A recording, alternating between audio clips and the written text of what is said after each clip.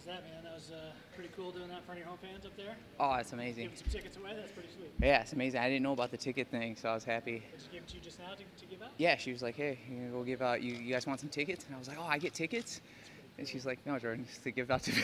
Talk about this experience, man, and, you know, getting to make your official UFC debut and getting to do it here at home. You know, what's that been like? It's been amazing, and you know, it's, you know, people go out and they have these goals, or they have these goals, and I think it's very rare for, you know, I set large goals and I hit all of them. So I think that's truly amazing, and it's a blessing, and I'm happy to be here. Does fighting in your hometown in your debut add any sort of jitters, add more pressure to you, or is it more motivation? No, dude. You know, it's really nice. It's really nice. I was fighting I was fighting in territory where I was getting booed, you know, every single fight because I was the out-of-town guy, and you know, I right over my head, I was like, I don't really care. So I got all this love here. Nothing's changed. I got to keep the fight camps the same. I got to train the same. I got to train even harder now that I'm in the UFC, and it's awesome. I get an opportunity that not a lot of people get, and people keep telling me that, so I got to take advantage of it. The fact that you don't have to travel must be kind of nice. Yeah, I woke up this morning, and took my little brothers to school. How old are your little brothers? Oh, it was 17, or it's 20 and 18. 20 and 18, so they're just finishing up some school stuff, and then they'll be off to college, and you know, super proud of them and happy, and so I dropped them off, and then I was dropping them off, and I looked at my phone, and I looked at the schedule for the UFC. I was, oh my God, I'm missing my photo shoot. So I ran back to the hotel and got that done, and so I'm happy though. Yeah, obviously, you're getting this opportunity because of the Contender series. Can you go back to that fight, and you know, after that was over, what was it like sitting backstage there, and were you pretty confident that you'd done enough, to impress the boss there? I got to finish. That's all that mattered to me. Like I said it from the beginning when I was 1-3, the only way people are going to notice me is if I'm extremely violent and I finish everybody. You know, and that's what people like. They like seeing me be very violent, and they like seeing me finish fights. And I went out there and I did it. I saw him clapping his hands, and so I was like, oh, come on. And then when he had passed everybody, I think it hadn't really clicked that he had kind of passed me already. And then at the end, he was like, and Jordan Griffin. I was like, oh. Without that, you were probably, it seems like you were on your way to this level anyways, fairly quickly. You were doing good things at the LFA level. And, yeah, Did you feel like this was, being here was just an eventuality, even without the Contender series? You know what? Yeah, I can honestly say that. I think, you know, I'm getting a little bit up in age, but even then, 28's not really that old. I feel like I wouldn't say I've hit my prime. I'd say that's still coming. And it's going to be nice competing against the level of competition in the UFC. So from there, I can kind of gauge and grow.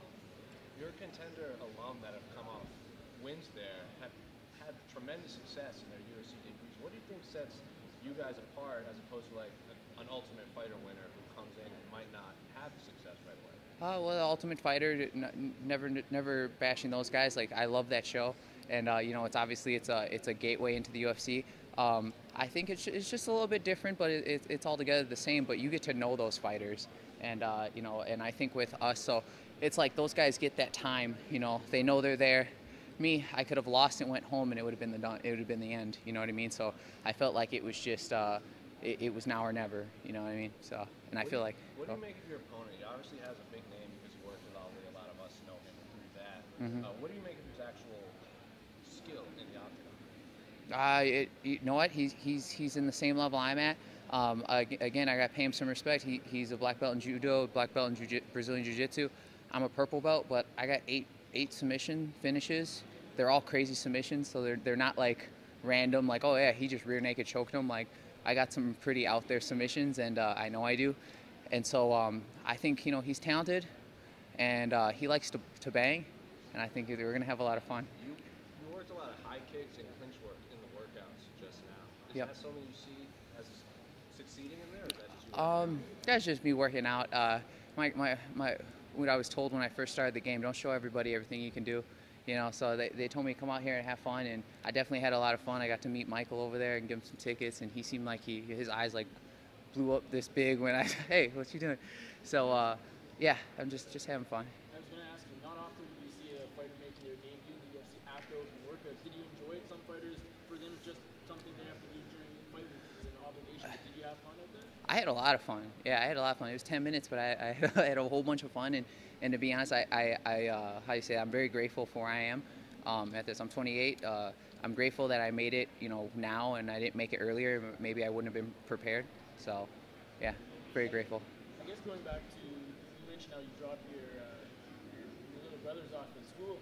Is it tough to balance fighting and family stuff and everything else going on? If it means something to you, you'll make time. I worked 3 or 4 jobs. I barely ever slept about 4 hours a night for years. I